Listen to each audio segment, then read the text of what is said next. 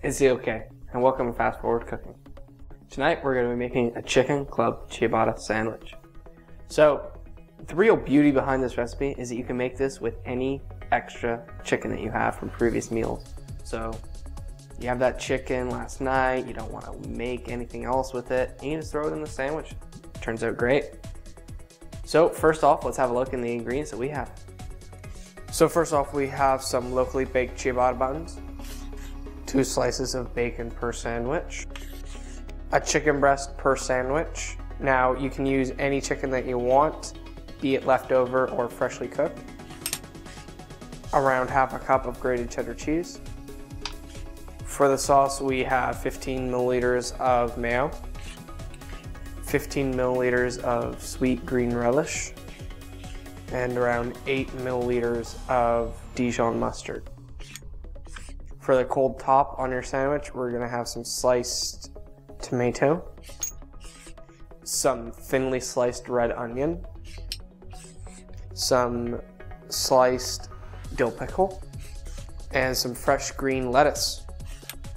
Okay, so once you have all the ingredients assembled, you're gonna wanna go and preheat your oven to 400 degrees Fahrenheit.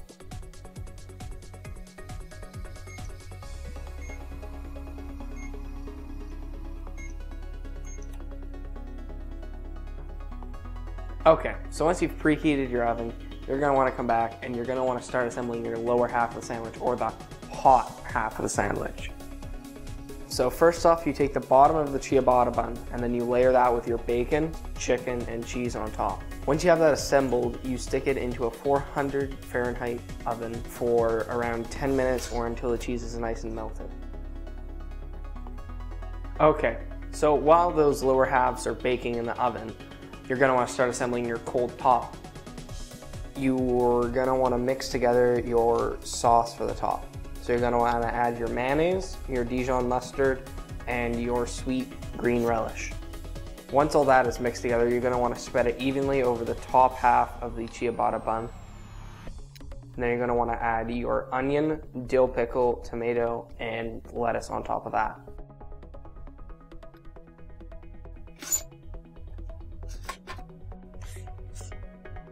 Once all of that is together, you're gonna wanna add the bottom half to that by pushing them together at the same time. Okay, so once you've done all that, you're gonna have one dynamo sandwich. Now the best thing about this sandwich is gonna be that bacon on the bottom. It's just gonna pull together the entire sandwich and just make it into that perfect sandwich that you're gonna wanna eat every day of the week. Okay, so now that you've finished watching this week's video, you're gonna wanna watch next week's video. To vote for it, you're gonna wanna click on option 1 here and option 1, 2 here. I'm gonna be counting likes again this week. I'm not gonna be counting views. So you can view both of them, but only like the one that you want. So I wanna thank you for watching my 4th episode of Fast Forward Cooking, and I'll see you next time.